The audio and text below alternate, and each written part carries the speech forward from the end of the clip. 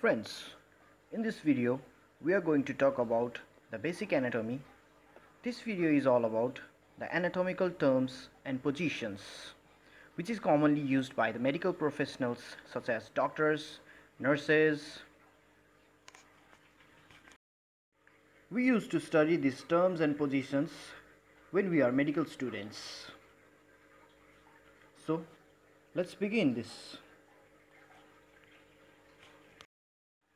Hello, namaste, hola, privyet viewers. Welcome to my channel Med Gossip SD. I am Subhas. The main objective of this channel is we bring basic medical and clinical science topics, explanation with the related diagrams much as possible, and frequently asked exam oriented questions of that related topic.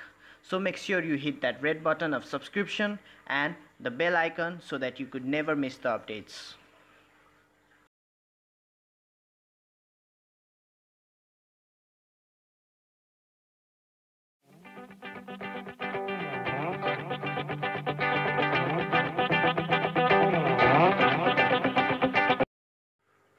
So, in the first diagram,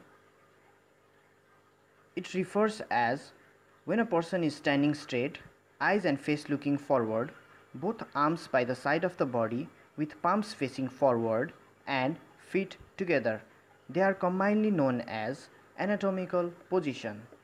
This position is important in anatomy because it is a position of reference for anatomical nomenclature. In next diagram, it refers as when a person is lying on his or her back, arms by the side of the body and palms facing forward and also feet together. It is commonly known as supine position.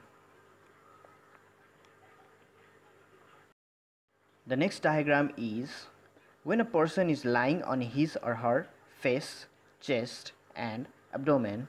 It is known as prone position. The next diagram shows when a person lying on his or her back with legs up and feet supported in straps. It is said to be lithotomy position. This position is commonly used while delivering of the babies. Now, moving forward to the terminologies related to movements. The first one is circumduction. The circumduction term refers as when a person is moving his or her body in a circular manner. It is known as circumduction. We can see in diagram it is rotating in a circular manner. The next terminologies are flexion and extension.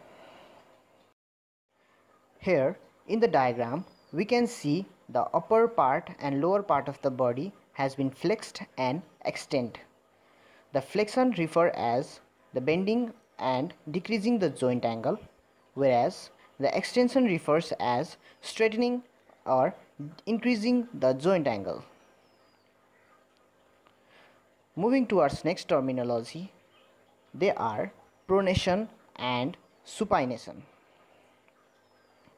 We can see in the diagram the palm anterior refers as supination and the palm posterior is pronation. That means pronation refers turning downwards and supination refers turning upwards. The next terminologies we have abduction and adduction. So here the diagram is showing in abduction the person is moving his hand away from the midline, and in the adduction a person is moving his hand towards the midline.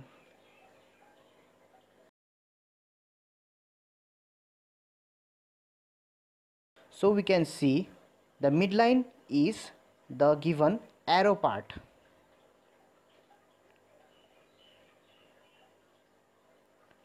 Next we have in the terminology, it is eversion and inversion.